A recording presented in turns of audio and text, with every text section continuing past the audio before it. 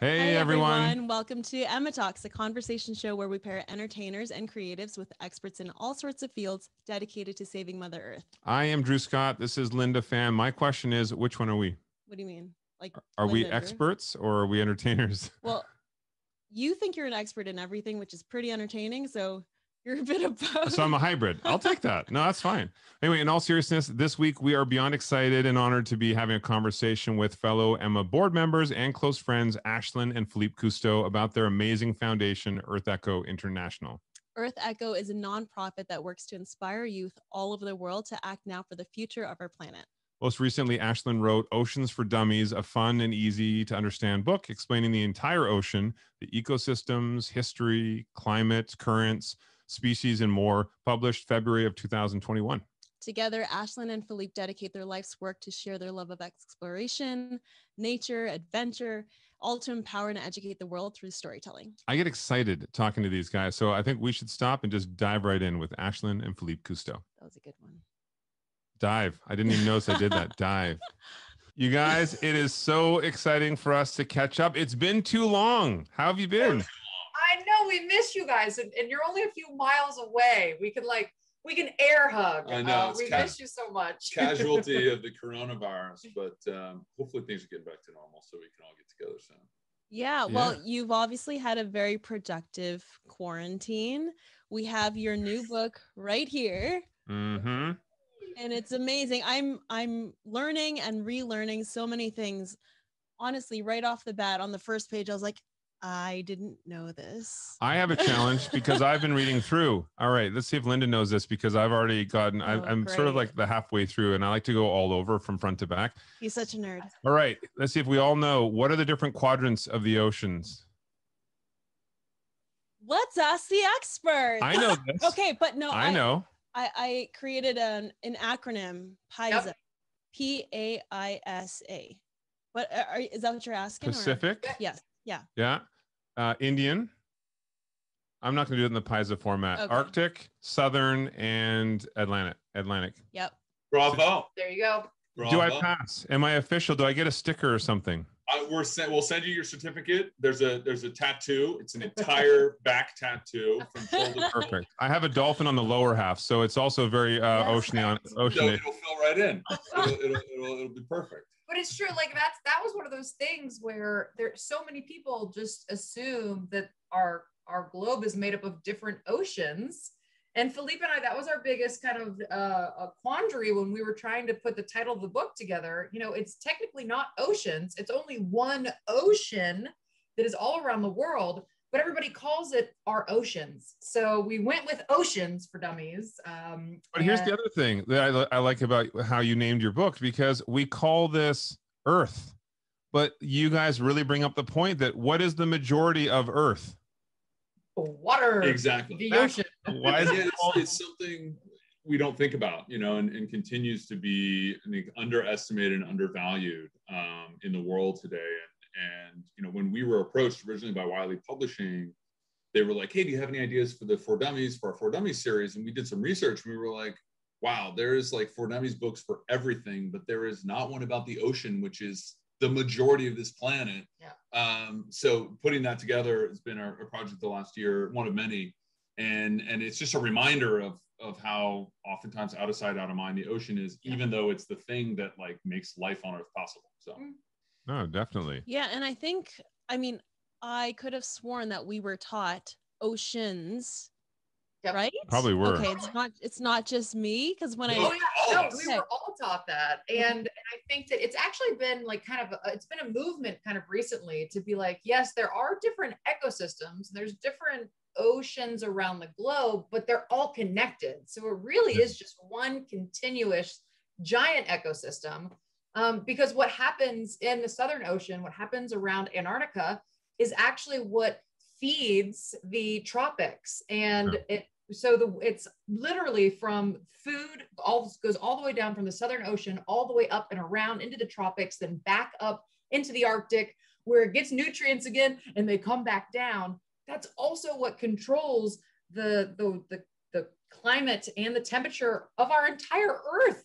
So it's like, people think that the poles are so far away, but really they regulate everything that we do pretty much every day. Yeah. Well, and like you said too, in your book, you're talking about how, some people may think, oh, we're in the middle of the desert, we're not really affected by the oceans the same way. No, everything is affected by the ocean. And you were talking about ecosystems. I want to talk about a very specific ecosystem. It's called EarthEcho International. You stole my segue. I knew you were going to say that. So can you tell us about the organization? Segue master, the segue king here. That's all I got.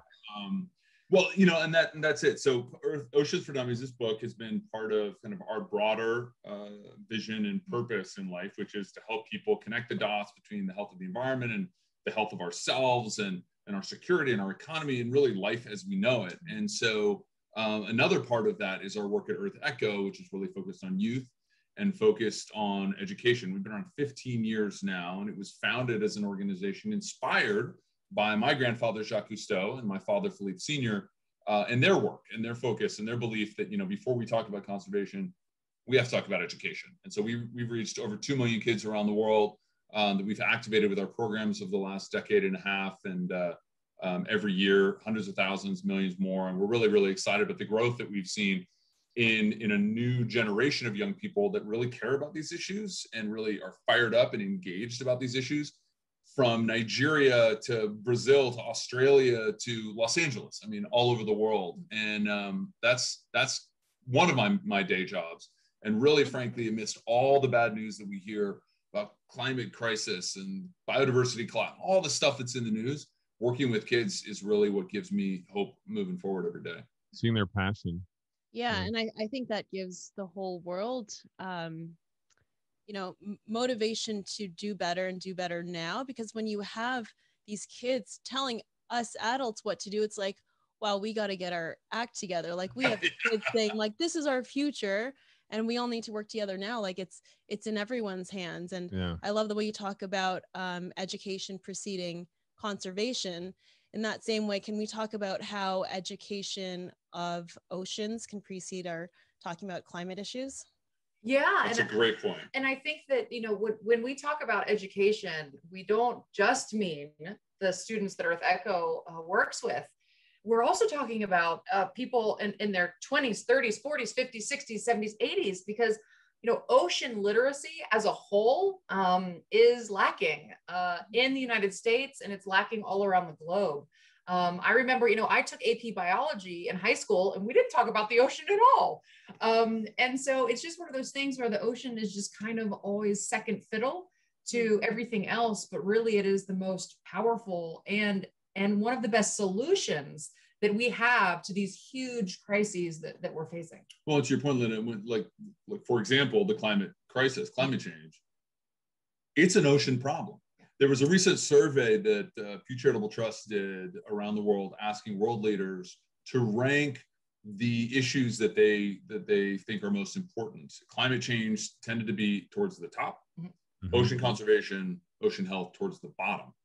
And that's the disconnect that we're struggling with, because it's the oceans, as Ashlan explained earlier, the poles, for example, that drive that interchange of warm and cold energy throughout the planet that drives our climate, which thus drives our weather, which means crops and rainfall, food, and all of these different things that we take for granted and maybe don't connect the dots with the ocean every day, but are related to the ocean and the fisheries that feeds so many billions of people every year, and the economic value of the ocean that is in the trillions for the global economy every year. And so fundamentally, when we don't understand the ocean and how the ocean works, we're lacking in enough appreciation for thus the solutions and what we need to do to solve these big problems like climate change. We need to solve ocean problems in order to solve all these other problems. Yeah. As carbon continues to be such a huge issue from all of the fossil fuels that we're burning, our ocean is our largest carbon sink. It has absorbed over half of all of the carbon emissions that we put into our atmosphere. Now, the problem with that is, as it absorbs the carbon, it actually becomes more acidic, and it becomes warmer for other reasons as well. So what we are doing is hurting the ocean. Then when the ocean is hurt, it can't help us the way that it is. So it's almost like it's we need to make sure that when we are making these decisions, that we're really thinking about the ocean and how it can be helpful. Because if we can get 70% of our planet, which is what the ocean covers, to help us, it would be a good thing. Yeah, it would be a great thing. I think that's our conversation here about carbon and what the ocean does to suck that carbon out of the air. It reminded me of a documentary we watched not too long ago called Kiss the Ground, and talking about dirt, soil health, and how the soil can actually help the same way in pulling carbon out of the air. And it's actually the infrastructure of what you have for cover crop or whatever you may have. It helps keep more of that moisture in the ground. But as we were learning more about how this soil is going to help everybody, and it's going to help farmers and our climate, we start to understand too how it's the same cycle coming from the ocean, because where's that water coming up? Over from precipitation and then into the soil. So literally there is no hierarchy of order of what's important. It's all one big important conversation. And a part of that too is the food side of things with the ocean that you guys talk about. You mentioned, how it has enough protein, the ocean has enough protein to feed, to feed over 1 billion people. Can you talk a bit more about that side? Yeah, what's so interesting is if and when our ocean is healthy and abundant, it could feed what some experts think 1 billion people a day, a healthy seafood diet, 1 billion people a day. But the problem is right now about 90% of all of our fish stocks around the globe are either fished at capacity or they're overfished. So literally what's happening is we're fishing ourselves out of fish. But if we fish smarter, which means just making sure that like some species of fish actually become more fertile the older they get. So if you leave 180-pound, is it tuna? I forget if it's tuna or sturgeon. Tuna, most species, tuna, sturgeon. Any of the large predators, they actually will release one female, older female can release more eggs than like 30 smaller ones. So it makes sense to leave that one older one and you can still fish the younger one. So we just need to be smarter about what we do. And if we do have this healthy, thriving system, we would be able to feed everybody on the planet, and not just seafood. As you said, Drew, the water cycle starts in the ocean. So a healthy ocean means healthy precipitation, which means healthy rains for all of our crops on land. Mm-hmm. So really the ocean is pretty much vital to anything, any morsel that you put in your mouth, the ocean helped, no matter if it's meat or vegetables. Yeah, I'm just seeing, as you're describing all of these systems, like arrows everywhere. Yeah. Everything's so connected.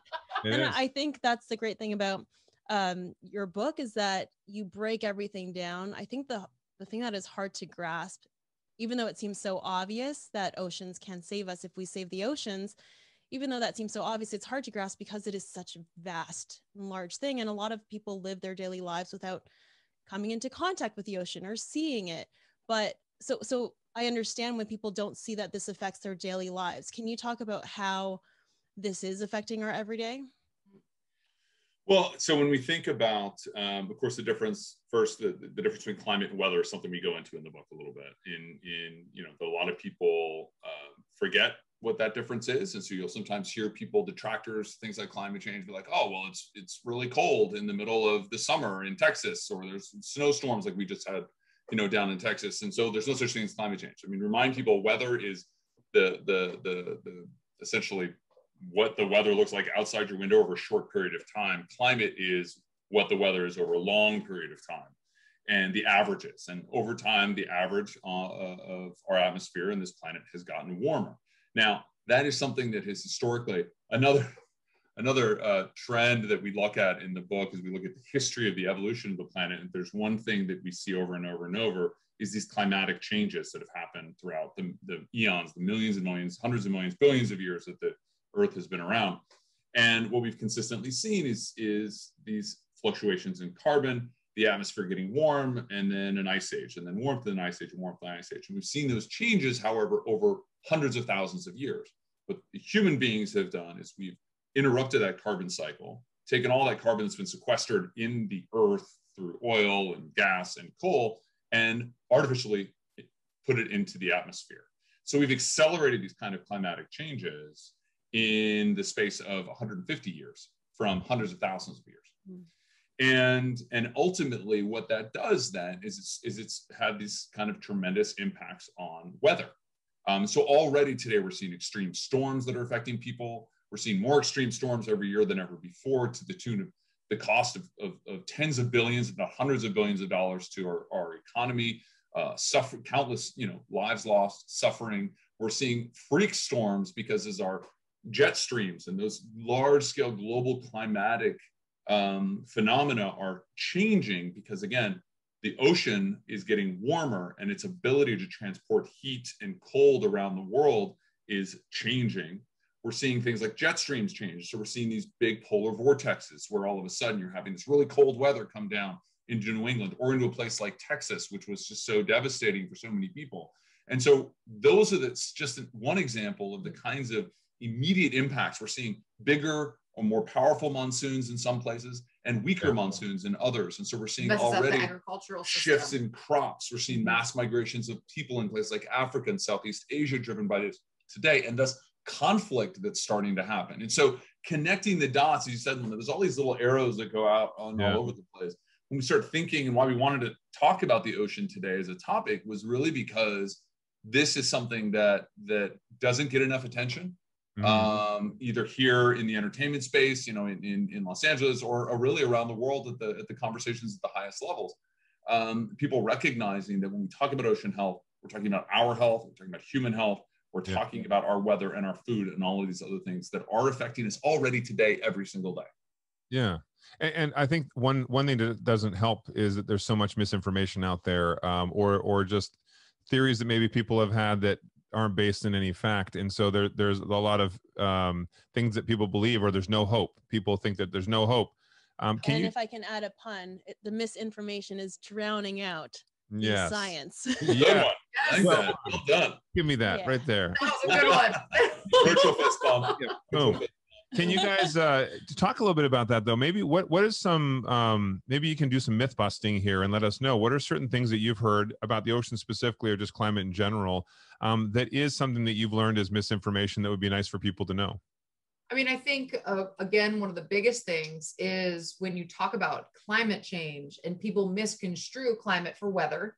So when you do have a snap cold front or a snap heat wave during a time when it's supposed to be cold, people are like, well, see, it's not real. I remember when one specific person during a winter in New York City, he was on a news organization and he said, well, I just opened my window in New York City and it's cold, so climate change isn't happening. Yeah. Right. That person went on to be the president. Well, I was going to not say that, but yes, that person is not fully informed of the difference between climate and weather. And the science, I mean, we have been looking at the temperature of our planet and the temperature of our ocean. We have been going back for hundreds of years. And you can't dispute the temperature readings from all around the globe. They are steadily increasing. And even more, thousands of years through core samples of coral reefs and That's ice, true. and ice and glacial core samples that go back thousands of years, looking at, carbon density in the atmosphere, temperature, things like that. Tree rings also you can use to track climate history going back thousands of years. And so all of that indisputably demonstrates that the Earth is getting warmer at an accelerated rate, far more so than at any time in our history. And the consequences of that are significant.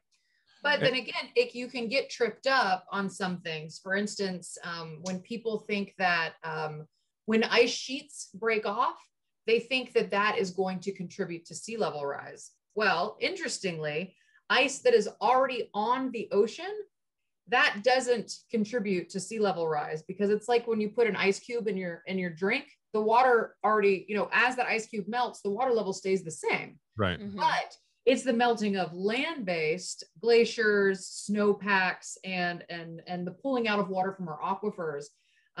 That is what is increasing sea level rise. But the most important factor on increasing sea level rise that doesn't get that much attention is that what happens when water is heated up? It expands.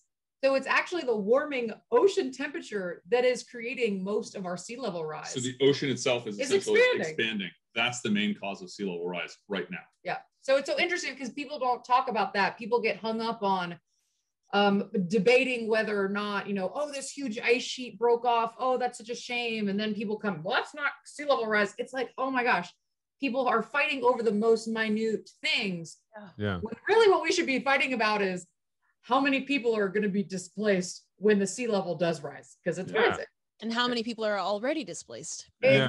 Yes, exactly. I have a question about sea level rise too, because again, this is a part of, maybe it's not even just misinformation, but it's misunderstanding the information. And it doesn't help when people in certain influential positions are the ones that are giving that wrong information, not unknowingly some of the times, like even teachers in school. Like we have teachers that were teaching us things and they didn't know, but you think that you need to listen to them. So I remember, growing up in Canada, and they were talking about when you're looking at before land dinosaurs back in the day, when you had when you're finding fossils from 500 million years ago, and they were all the sea-based mammals, whatever, or the fossils from the sea-based creatures and dinosaurs. I don't know my terms, but anyway, they were saying to get to a lot of them, it's up at the top of the Rocky Mountains. They said you go all the way to the top of the Rocky Mountains, and that's where you see the best fossils, and they're fully formed, and these are from all the sea creatures from 500 million years ago. Is that meaning because we've actually had massive water loss, or is it just because of mountains growing over over hundreds of millions of years that it's pushed out of the water? Because I was always under the impression that with climate change, we're getting more and more loss of water. So in fact, a couple different things, a combination of different things. I'll do the movement. Yeah. You're like Linda and me. We'll do this. Yes. No, the movement of the continent. Yes. Okay. So in one factor is that during periods of very warm spells in our atmosphere, when Antarctica was a continent, wasn't even covered in ice. I mean, it is a continent, but when it was not covered in ice, it was dry land. When we didn't really have nearly the glacial maneuvers and glacial mass that we have today, the ocean was a lot higher.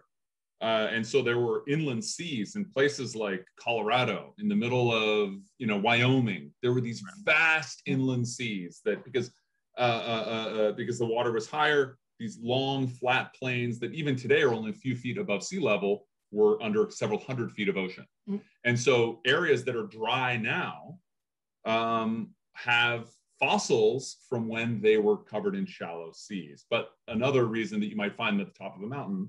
Well, and because really we've always had the same amount of water on the planet.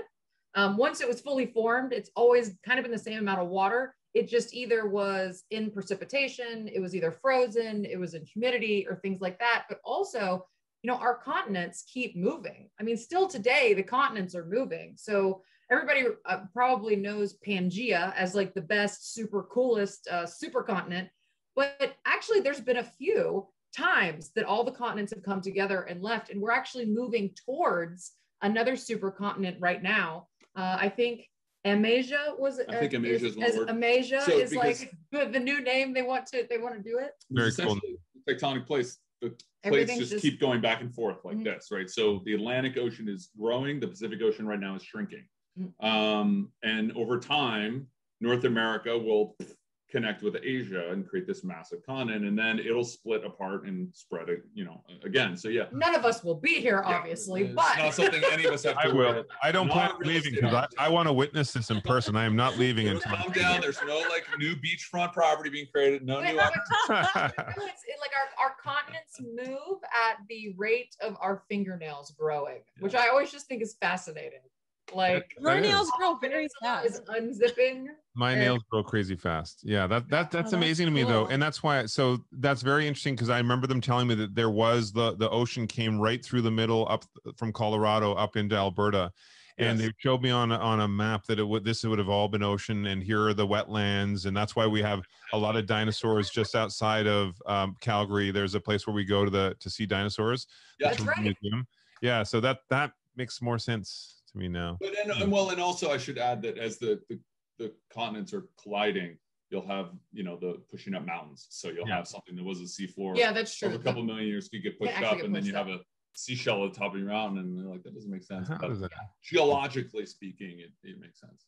This is also exciting. Yeah, we want to make. Fun. Like that was the funnest part about writing. Was just sitting. Literally, I wrote most of the book from the corner of our bedroom, and just sitting and like really like diving into some of these facts. It is just fascinating how our planet works. I mean, it really is truly. It's so, you can't make it up. It's so cool. Like, it's Give us more of these facts. I'd like you just nice and easy. Lay out some of the most cool, jaw-dropping facts. Let's see here. Okay, so salt water does not kill germs. A lot of people think, or they were probably told by their mothers, like I think I was, that if you have a cut, you should get in the ocean because it'll clean it. Don't do that. If you have a cut, maybe stay out of the ocean because millions and billions of viruses and bacteria live in the ocean. Not to scare people from going into the ocean because most of them won't harm you. But, you know, if you have a giant, massive gash on your hand, probably better to stay out of the ocean until it's healed. Here's a good one. Sometimes we've heard people asking us, you know, can some penguins fly? No, all penguins are swimmers. They use their wings to swim. No penguin can fly. Another one is a lot of people think,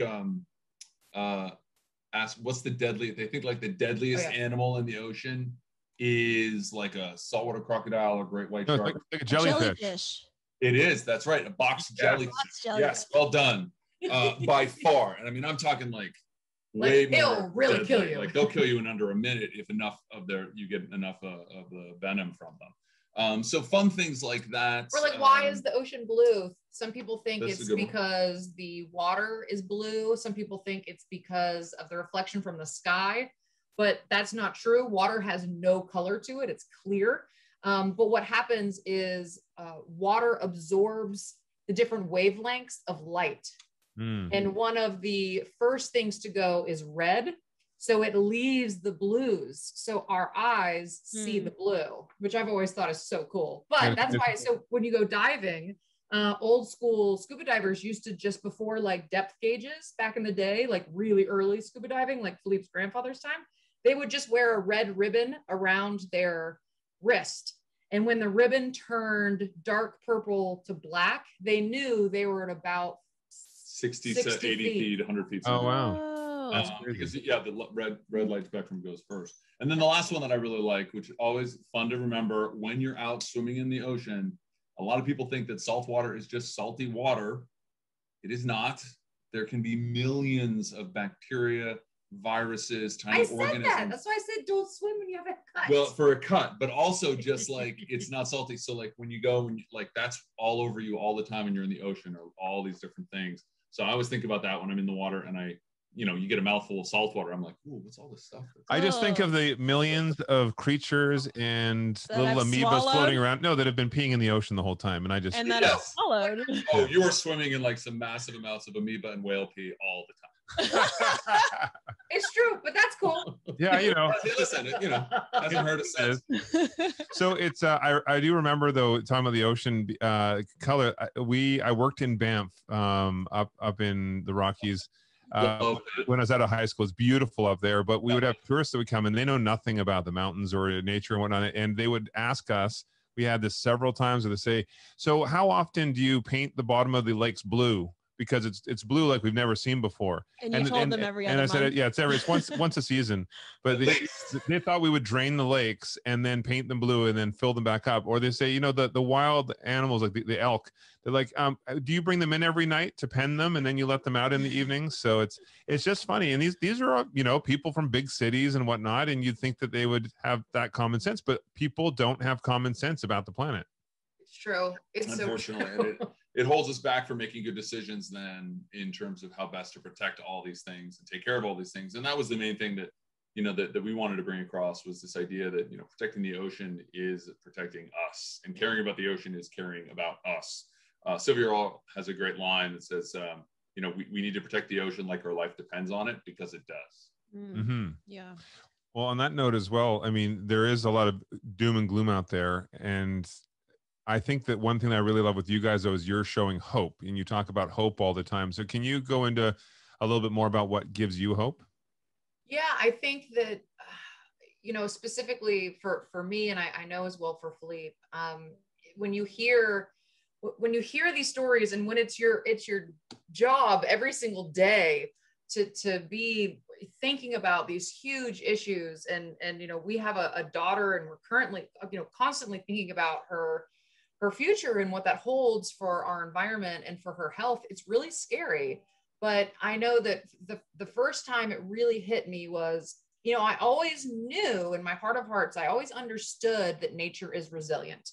Like, I always knew that. It was explained to me, and I was like, okay, I got it. But it wasn't until I saw it firsthand. And that was when we went out to the Marshall Islands a couple of years ago, which is where the United States did their nuclear testing during the Cold War.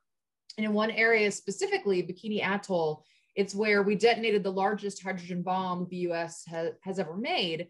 And I mean, when they actually triggered it, the blast was so big, the scientists they were shocked. They really didn't think it was going to be that strong.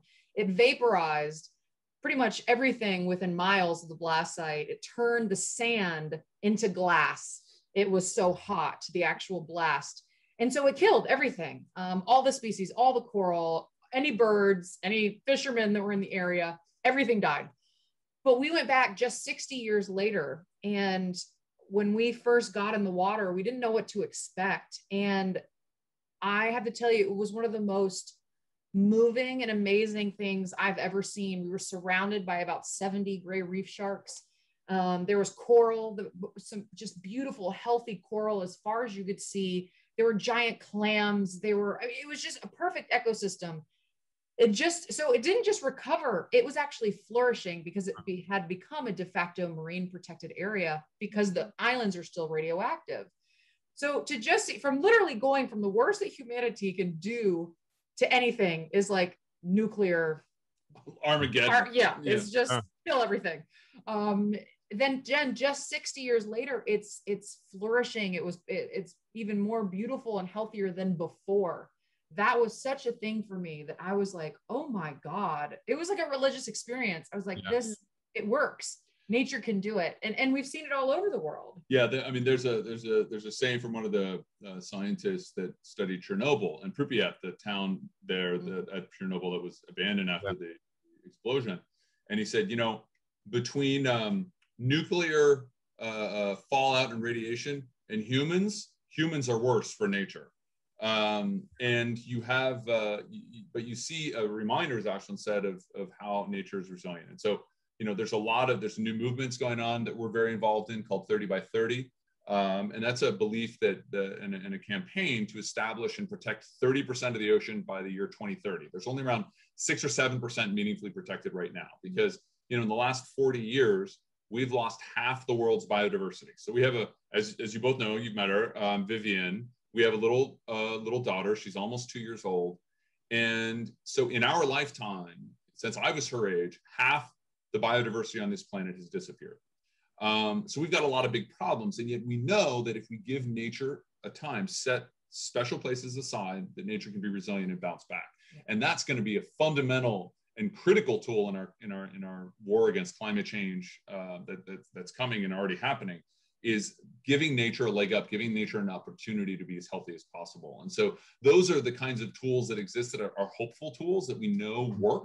And that's the message also we want to bring around to people, is that, you know, when we think about it, and this is, you know, particularly in conversations about conservation and conversations about human health and security and our economic sustainability, like the ocean and the environment is the foundation of all of those things. So despite all the bad news out there, when we act in certain ways and we leverage some of these types of tools, we can support really good outcomes for the environment and thus for ourselves. And we can feed more people, we can have cleaner and healthier air. I mean, I think the coronavirus is a great example, right? We were looking here in Los Angeles at like the cleanest air in 50 years because people weren't driving gas guzzling machines all over the ocean. Place. You could see it in the ocean. You could see, I mean, clearly. I remember one day we were up hiking, and I looked out and I saw this plane taking off and landing. I was like, that's not LAX though. I mean, we could see planes taking off and landing in Orange County from LA. And it's amazing. Like, you don't think about what the impact, and it's shown how many millions of people have been proven a year die from air pollution, die from, you know, the water pollution issues we have all over this country, not to mention around the world. And so all of these things are connected, but if we give nature a chance, it can recover. And that's a hopeful message. Well, and that reminded me of another little fun fact that I didn't really know until I thought about it and put it into context. If the ocean was a country, its GDP, the amount of money it would make every year, would make it the 7th largest in the world. So technically, when you hear of the G7 summit with the 7 largest, you know, countries, or the countries with the 7 highest GDPs, the ocean should be the last one at the table. I think it knocks out Brazil. So sorry, Brazil. But like, that's how much, you know, that is how important our ocean is, even if you just want to look at it from a financial standpoint. And a healthy ocean means that it would make more money, that it would generate more money, it would provide more jobs, provide more food.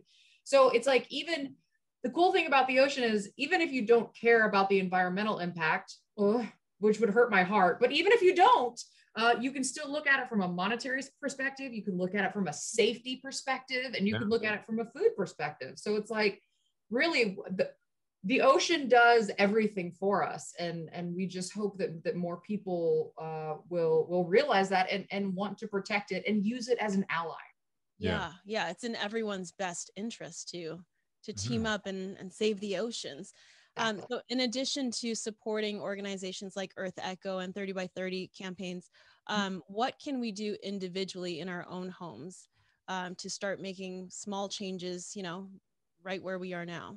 Yeah, I think, well, there's two really big things that we can all do. I think number one is look at our own personal carbon footprint. You know, look at the way that you use transportation and the type of transportation that you use. You know, we're lucky that we live in the middle of everything. We have one car, we walk pretty much everywhere.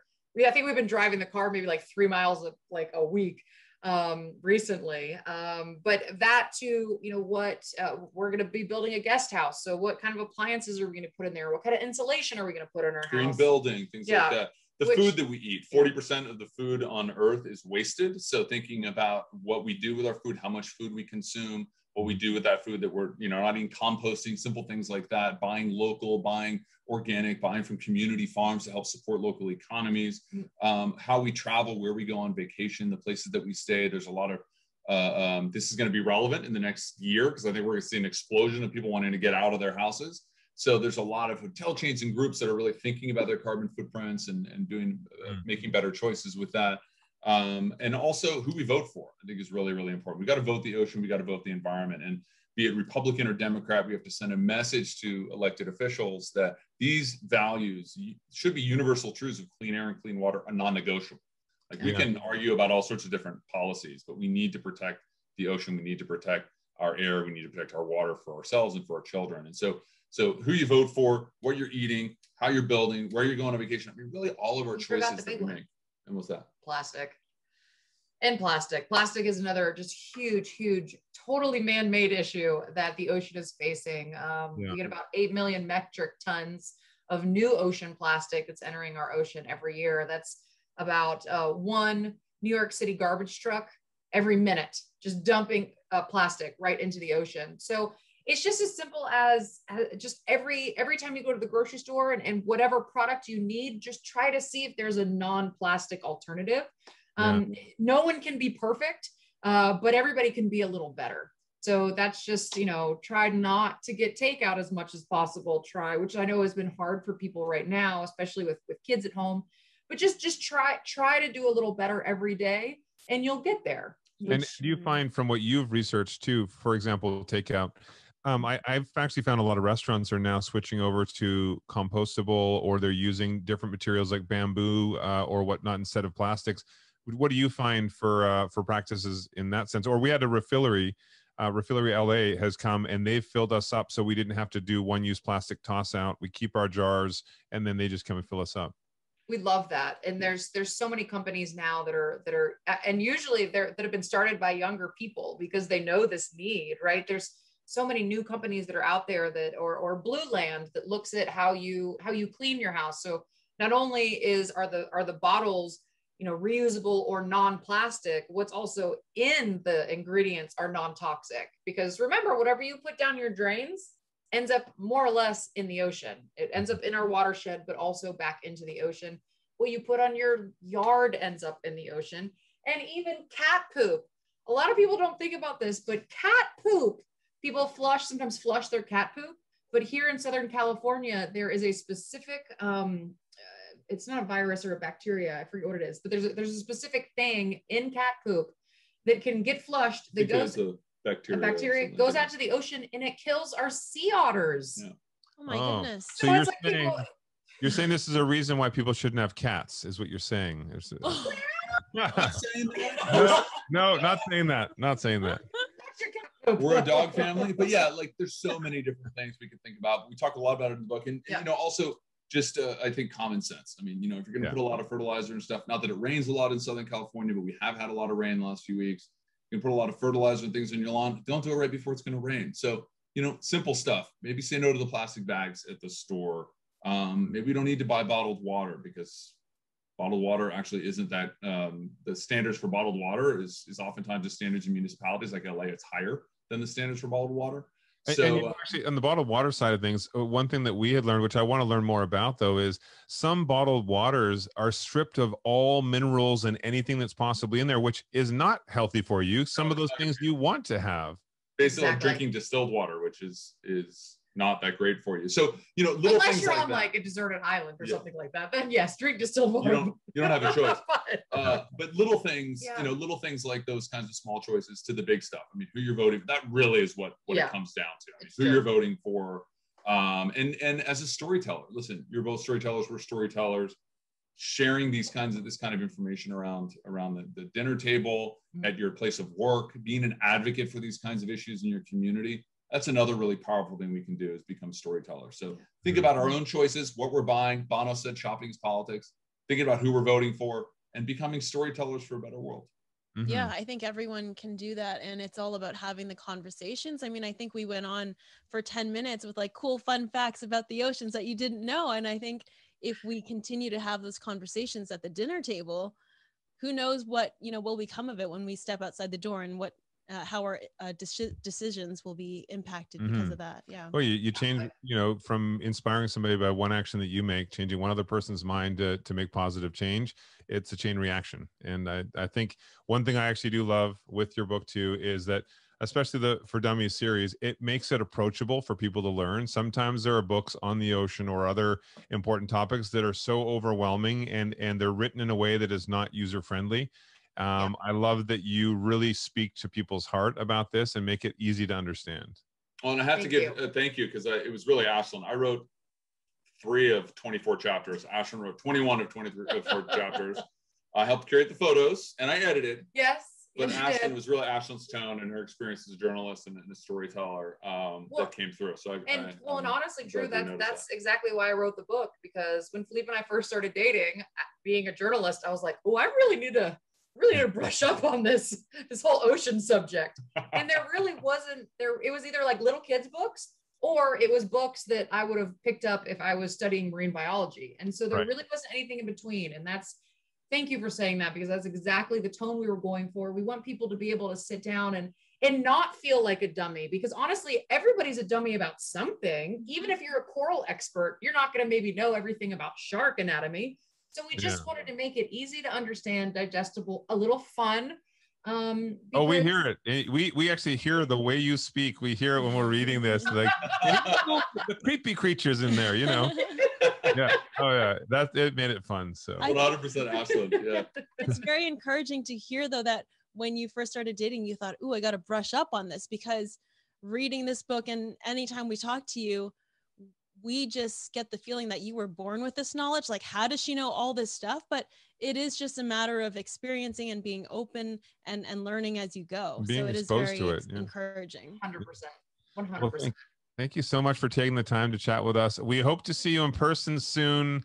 And if you want to send us a pop quiz, by the way, on the oceans, by all means, send it. I'm impressed. You've definitely done your homework. We'll have to think of something to do it. Yeah. Yep.